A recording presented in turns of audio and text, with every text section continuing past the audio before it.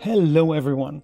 In this episode I'd like to show you how you can add WebP image support into Photoshop. So you have the option to both import and export WebP images to and from Photoshop. If you didn't know the WebP format already, it's been around for a while. It's been developed by Google as far as I can tell, and it kind of brings the best of the GIF or GIF, PNGs and JPEGs together into one portable format. It's something that we as creative professionals may come across from time to time and have to import a file that is available as WebP, or we may be asked to export something as a WebP image, and there's converters around, but it would be just much nicer if we had that natively in Photoshop. And there is a little plugin available by the same developers, and I'll show you how to install that because it's a tad tricky for those who are not familiar with how GitHub works.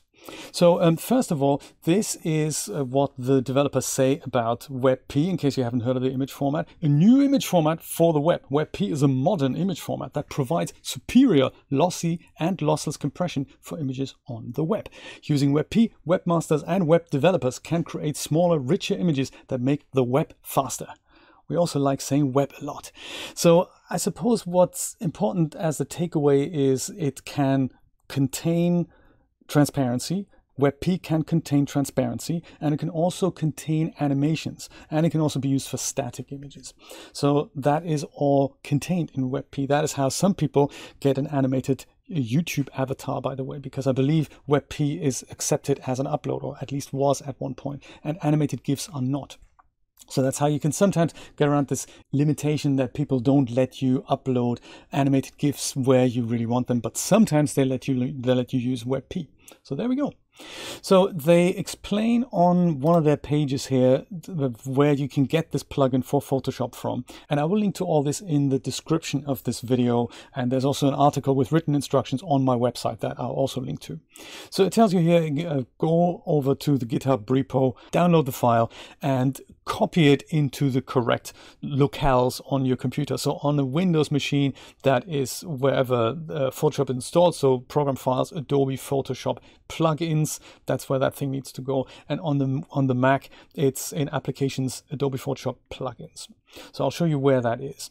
But most importantly, how do we actually, what do we do once we're on the GitHub repository on the website here? What do we do?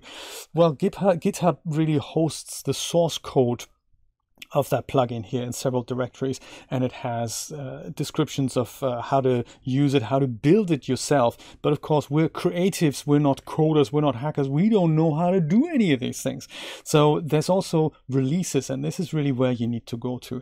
And the releases combine a snapshot of the code in time, but they also allow the developers to add binaries, i.e. precompiled things to a release. So if I go over here, I see a long list of things that have been released for this project. So by the time you're watching this video, there might be other versions here. The latest one at the top is probably the one that we want to focus on, and it has assets down here. If you open that little disclosure triangle, that is where you can actually download either a snapshot of the source code or a precompiled binary for your platform. So I'm on Windows here. I'm going to go and click that, just left click it, and then I'm going to go and save this to my downloads folder. And that is not a zip file now, that is literally the file that we need to plop into our Photoshop folder here. So the .8bi file, don't really know what that is, but I guess Photoshop understands it, which is awesome. So we save it on the Mac, same thing, you have to unzip it on the Mac. But that is literally it. So then once we go to our downloads folder, was that it? Yes, it was already it.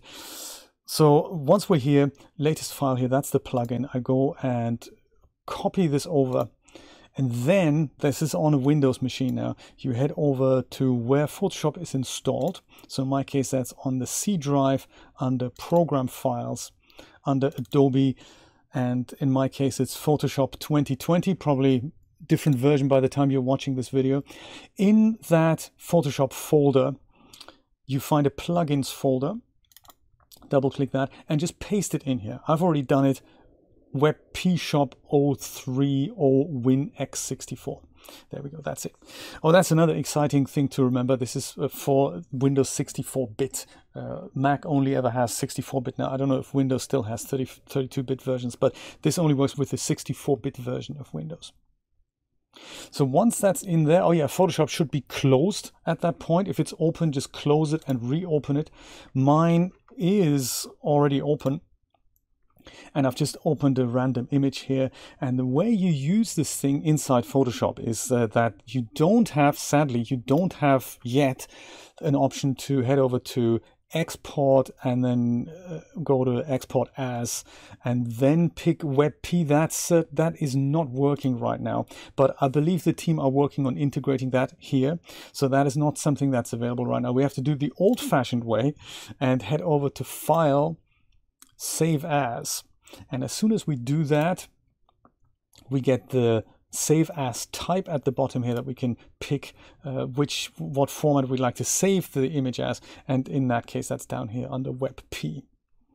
It also works by bringing images in, so either by file open or you can import them as you would regularly do using place embedded. That also recognizes WebP images, but yeah, just to prove a point, if you go and open something, the WebP format is now also in this long list of things here, but it'll recognize this automatically.